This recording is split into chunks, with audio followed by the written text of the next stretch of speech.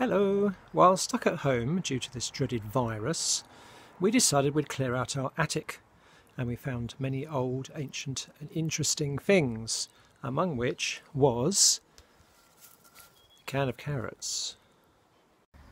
So, Sainsbury's whole carrots in salted water. Now, I do remember actually buying this at a car boot sale because I used to collect packaging, so I probably bought it about 20 years ago, and then it sadly got rather rusty in our attic. The original price, you can't probably read it there, 7.5p, and the style of the packaging dates it to between 1971 and 1977. So we're talking at the most about a 49-year-old can of carrots, whole carrots, not very big ones obviously, in salted water. So I posted this picture and several of my friends said, why don't you open it? So we're going to open it and have a look and see what state the carrots are in.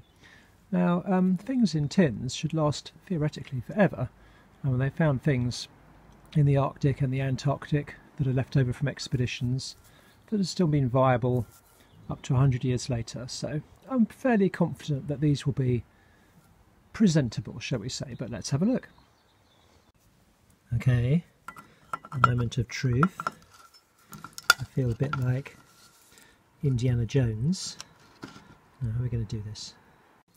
Slight pause here while realising that I need two hands to open the tin and one hand to hold the phone.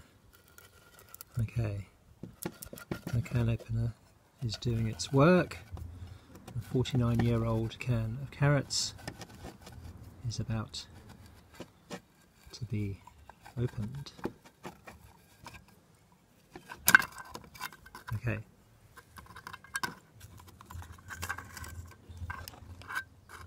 Ta-da!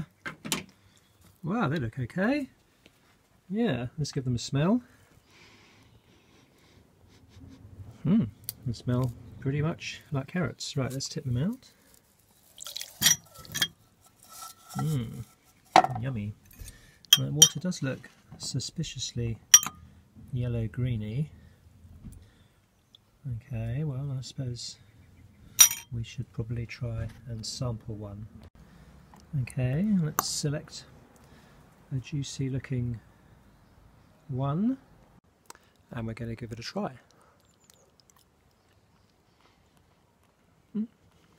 Yep, carrot flavour. Not a particularly strong or nice flavour.